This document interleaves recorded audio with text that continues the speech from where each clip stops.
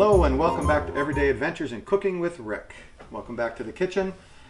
Today we're going to make some chili and cornbread. So with chili is another one of those recipes. Everybody makes it different. And it's not right or wrong, it's just everybody does it different. So what I'm going to do today is I'm actually going to grind my own beef. Rather than buying ground beef at the store, I went to the butcher and they were having a sale on chuck steaks.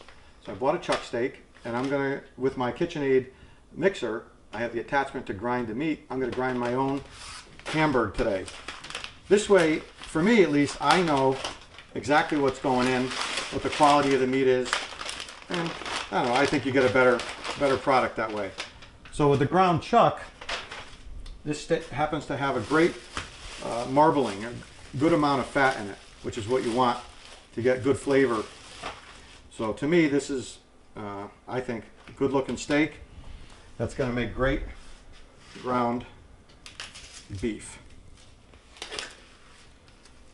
So obviously I've got my plastic cutting board on here so that we don't contaminate the wooden board. If you watch the cooking shows, I know sometimes they get in trouble for that. And the chefs don't do that. So I'm going to cut this up into small cubes that'll fit into my grinder. And again, I'm using that Cutco knife that I bought from a young man trying to work his way through college. As you know, Cutco is a company that sells, I guess door to door you would call it. You want a good quality knife for this. Now we're going to cut that up into sizes that'll fit. And again, obviously if you don't have a meat grinder, you just go buy ground beef. And again, I always recommend ground beef that has a little fat in it, like an 80-20 mix or something not too lean. That's my preference. I just don't think it has the same flavor, but obviously whatever you like is what you should use. Once we get this cut up, and I'm going to use a coarse, the mixture I have comes with two blades or two attachments, a fine grind and a coarse grind. I like the coarse for this, the same that I would use if I was making like a sausage or something. There we go. Now we'll get our mixer going and we'll grind this up. So now I've got my meat all cubed up. This is about 2 pounds of beef that I'm going to do. I'm going to do a big pot of chili because in my house when I make chili, everyone loves it and it goes pretty quick. I can't make a small batch. I have to make a big batch. So we've got about 2 pounds of ground chuck steak here that I'm going to grind up. This is the KitchenAid mixer with the grinder attachment. I also have a sausage stuffing attachment for this. Then in one episode we'll make some homemade sausage, but this is just the grinder. So we're going to start this up. And all you're doing is you're getting your beef. That's why you have to cut it to fit into the hole there. It comes with a plunger. And it just takes a little time, but now you know exactly what's going into your ground beef. There's no question of how long that beef has been sitting there or anything. And knowing the quality of your food, to me, is important. I think people are becoming more conscious of what they eat and wanting to eat fresher. So really, this is it. We're just going to grind this up. It actually goes very quickly. It's not a lot of work. And again, it just lets you know exactly what's going into your food that you're serving to your family. And it's kind of fun. I have to admit, I kind of enjoy this. But we're going to finish grinding this up, and then we'll be back in a minute to finish this up. Okay, so we've got all of our meat ground up. You see how beautiful that is? You know, sometimes when you buy ground beef at the store, you open it up, and then the bottom of the package, the meat's not quite as red as it is at the top. Well, now you know exactly what you're getting. And so we've got 2 pounds here of ground chuck. Now we're going to put the mixer away and we're going to get all of our other ingredients to make this chili.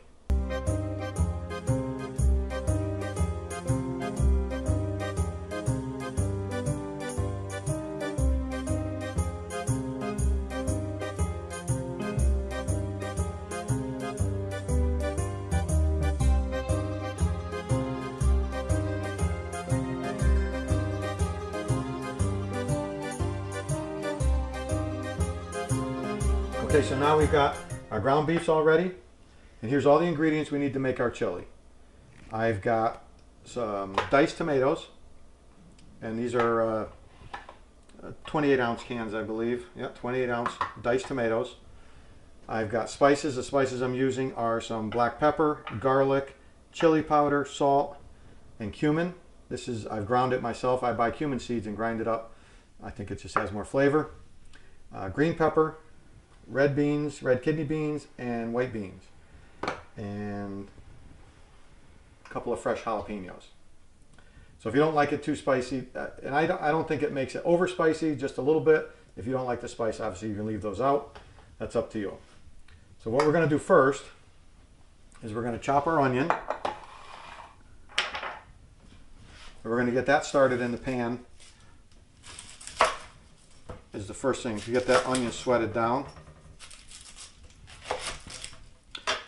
And as we said before, all this skins from the onions or from any kind of vegetables you're chopping are going to go into our compost bin. And if you watched our previous episode, we're working with a company here called Blue Earth Compost. And it's a great service for your house.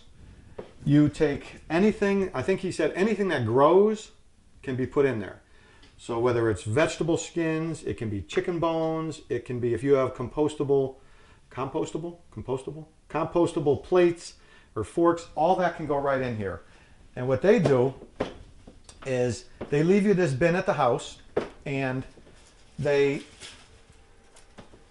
have a service. Well, they'll come every week or every 2 weeks, however often. I forget the regular service. I think it's every 2 weeks or once a month. You can have them come and they'll pick this up. It goes to a plant, a central plant, where they compost it. And depending on how much you compost, you can get it back in a potting soil type mix. And I think it's a great service. I know it's big with one of their big customers are college campuses, where they have a lot of food and a lot of food waste. So rather than throwing it into the trash, which, as you know, we're having trouble nowadays with what to do with all this trash we generate, it goes back into the earth as compost. So I think it's a great service. So I use them, Blue Earth Compost. Stay in. So we dice this up. I use a large onion. For this, I actually like using a yellow onion. It's got a little bit of a stronger flavor, but you can use any kind of onion you like.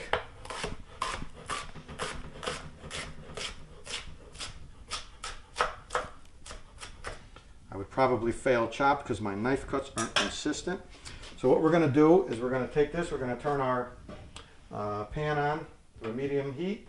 All right, so we've got our pan on medium heat. We're going to add a couple tablespoons of olive oil to the pan. And now we're going to get those onions going.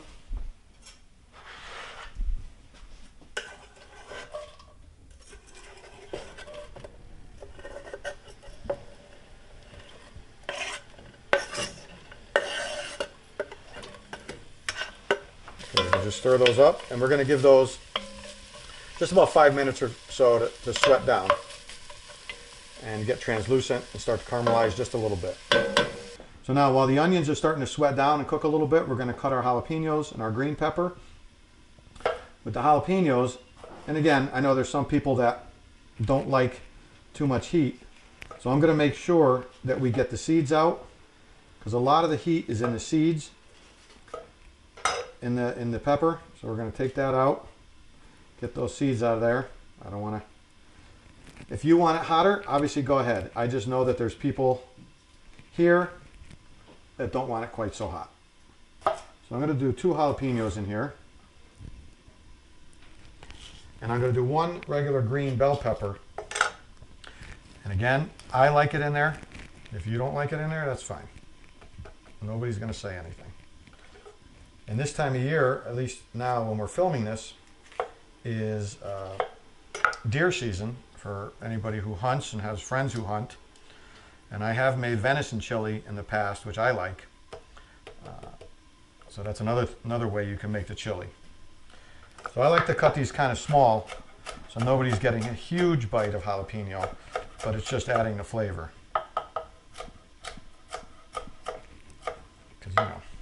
Not everybody can handle the heat.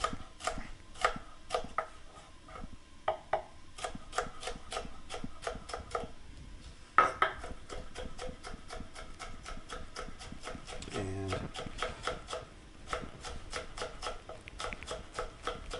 that's it. All right, so we got that. I am now going to cut my green bell pepper up.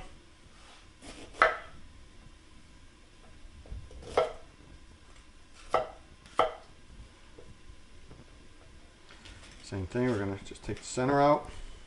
Cut these up. Again, I like to cut them kind of small for the chili. I don't want big chunks of pepper in there.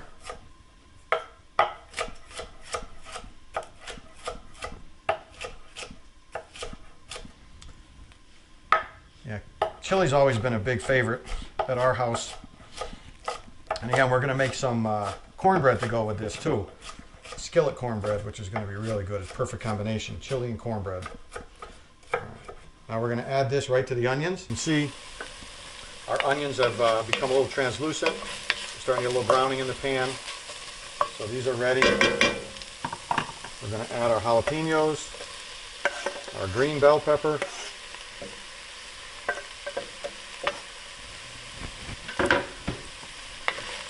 we're going to give that just a couple minutes to cook. Then we are going to add our meat and our spices and cook that and get that meat brown. So our peppers have cooked now for just a couple minutes. So we're going to add our ground beef, our ground chuck to the pan and get that cooked. Again, we want to get this probably 5 minutes, 5-10 minutes to get this meat starting to brown. I'm going to turn the heat up just a little now. It's like a medium-high heat to get that meat brown. We're also going to add our spices now. For me, cumin adds so much flavor to the chili. That's an important one. But we're going to do about, I would say about a tablespoon of garlic. A lot of flavor in there. I'm going to do a good tablespoon of chili powder.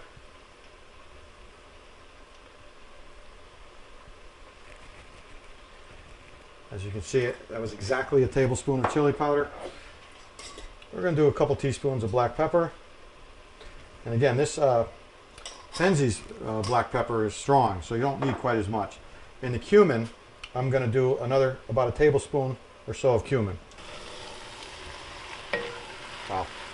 You could smell this right now. It smells fantastic, if I do say so myself. The one thing I forgot is salt. We're going to add a couple of teaspoons of salt into this.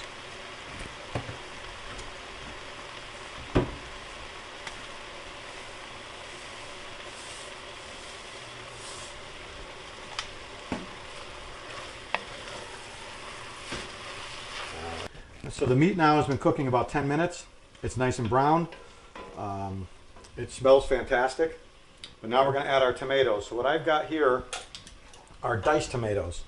I like to have, I like the little chunky bits of tomato in mine. Again, like I say all the time, you can use any kind of tomato you want. If you want to just use a plain puree, or if you like it even more, you can use a peeled tomato if you like a heavier, chunky tomato. For chili, I like diced tomatoes. So we're going to add 2 cans of the diced tomatoes.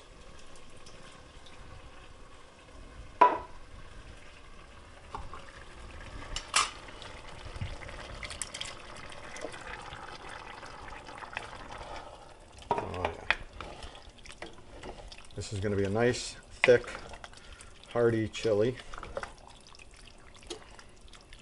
I'm also going to get some water, maybe half a can or so of water to put in there. So we're going to add our half a can of water. This chili is going to cook. I like to let it cook for like at least an hour or so. Guess what I forgot? I forgot the beans. What is chili without beans? So they reminded me that I had the 2 cans of beans here. So we're going to put these in now. I've got, I said small white beans and red kidney. You can use black beans, you can use the bigger white beans, any kind of bean you like. You can also use dried beans and have them soak overnight if you want. I honestly just think it's easier to get the can, pour them in. We're going to rinse these off because They're packed in a very heavy liquid. I'd be lying if I told you exactly what it is, but we want to rinse these out and get that off. And of course they stick into the can. We're going to get those out. And if they're stuck in there, just pour some water in the can.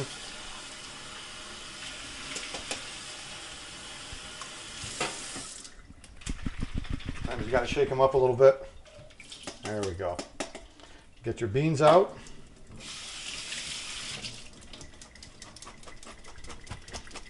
And there's our white beans. Now we're going to do our kidney beans.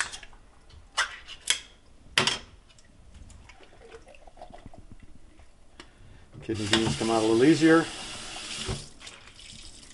And again, these are the kind of beans that I like. You're welcome to put any kind of beans you like in your chili, or none. I know there are people that don't like beans. Now we're going to put this right into the pot.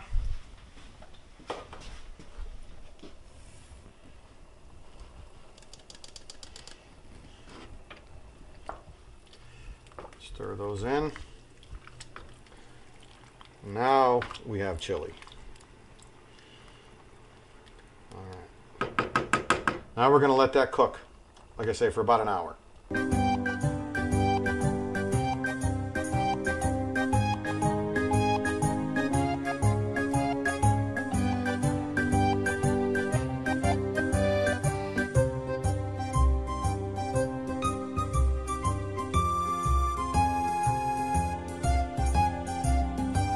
All right, now we're going to make our cornbread. This is going to be made in a skillet, in a cast iron skillet, and this is no flour. So if you're someone who has a gluten allergy or intolerance to gluten, you can have this recipe because it's made only with corn flour. So this is actually a stone ground yellow cornmeal that we're going to use, and we're going to do 2 cups of the cornmeal. Now when you're baking, I guess you're supposed to be a little more precise with your measurements. So I will try. I don't do a lot of baking, but so we got 2 cups of the cornmeal. We're going to add, I lost my measuring spoons. We're going to add a teaspoon of baking powder.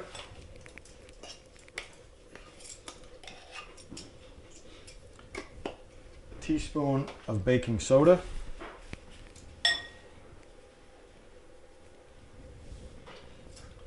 Add a teaspoon of salt.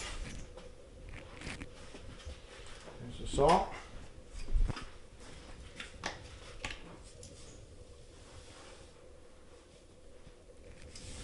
Okay, that's our dry ingredients. Oh, and no, it's not all of them. And we need some sugar. I've started using raw sugar, kind of a raw cane sugar. Again, I guess we're all trying to eat healthier, so anytime I can try and put something that is less refined. And this calls for a 1/4 cup of sugar. 1/4 cup of sugar. And I guess we should be more conscious of what we're eating and knowing what we're eating. And actually, if you look at a box of cornbread mix and look at the list of ingredients compared to what you're actually making it when you make it from scratch, you're leaving out all these ingredients that I can't even read the names, with benzoates and glycines and all that stuff. So not a lot of work to make this. We got 2 eggs that we're going to put in another bowl because we're going to whisk those up. And this is also going to go into our Blue Earth compost after, because the eggshells can go in there. We're just going to whisk those up.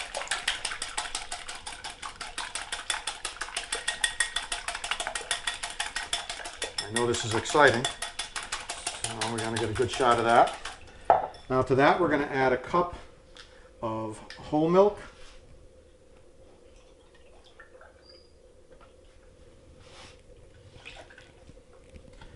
And we're adding a cup of buttermilk. Now I got to be honest with you, I made this a couple weeks ago and I used 2 cups of buttermilk, and I just thought it was too strong. So this is the first time I'm making it this way. So hopefully it comes out good. And we're going to do a cup of buttermilk. Got all our wet ingredients together.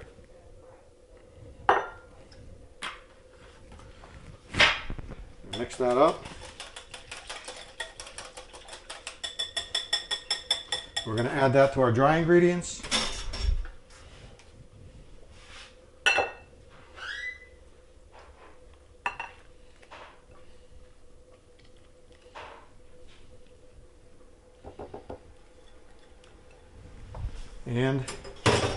And you don't have to overmix this, just get everything mixed together.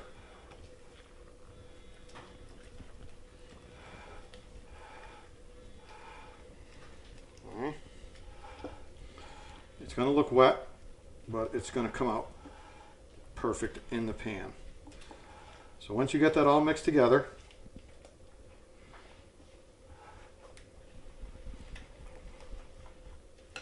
we're going to get our skillet out of the oven and pour this right in there. So like I said, I mixed up the recipe a little bit, trying something different. I think the milk being thinner than the buttermilk, it made the batter just a little bit wetter. So I'm adding maybe 2 or 3 tablespoons of cornmeal in there to thicken this up just a little bit. And again, this is, when you're experimenting with cooking, you know, sometimes you have to change things up a little bit. Okay, now what I did is I preheated the oven to 400 degrees and I put in there a 10-inch cast iron skillet. So that's nice and hot now. And what we're going to do is we're going to add about a tablespoon of butter to the bottom, to that pan. And you can add oil, you can add coconut oil, any kind of oil or fat that you want. Oh, look at that sizzle up. So we're going to add that, because honestly with cornbread, we're going to, a buttery flavor is actually going to be good with the cornbread. So we're going to get that in there. And once that melts, we're going to add our mix right to there.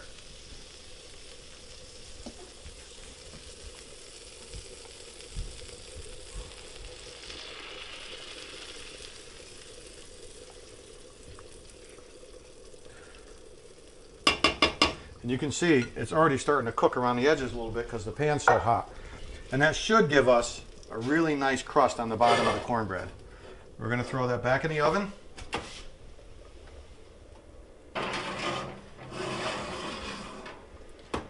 So that's going to cook for about 20 minutes. But after about 15 minutes, I would check on it. You don't want to overcook it and let it get dry. But it should be around 20 minutes that this takes, and we'll check on that in about 15. So the cornbread's actually been in there a little over 20 minutes. For some reason, it took a little longer. And pretty sure it's done now. In the center, it was still kind of liquid, but now as I'm touching it, it's nice and firm. So I believe our cornbread is done. And look at that. Nice and browned on the top. And you can see it's pulled away from the pan on the edges. And it should have a nice crust on it.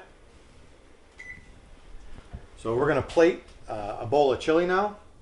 We're going to get a nice sharp cheddar cheese on top and a little cornbread, and we are ready to eat. So let's come over here now, and we're going to grab some chili.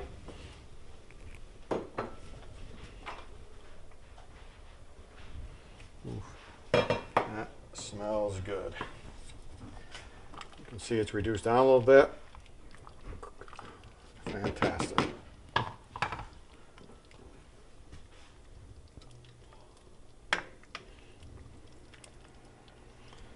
So I like cheddar cheese on top of my chili. I've got some extra sharp Vermont cheddar here. Actually it's Cabot cheddar.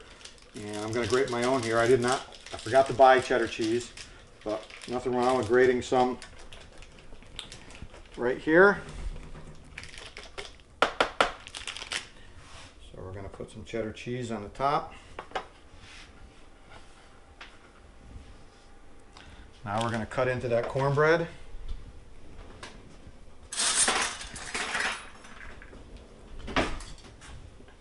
Hopefully it came out. It's always I guess a guessing game when we do something like this. Change it up on the fly.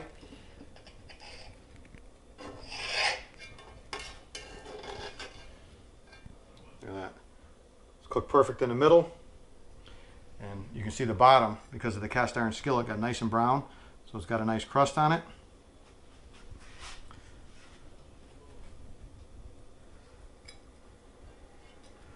There you go. Chili and cornbread. Easy to make. Fantastic. Hey, thanks for watching. Please comment on our page. Don't forget to like the page, share it with your friends. I'd love to hear from you. What are your favorite recipes? What are your favorite food memories? Don't forget about Blue Earth composting. Great way to compost and recycle all your food waste. And please keep watching the show. Thank you very much, and we'll see you next time.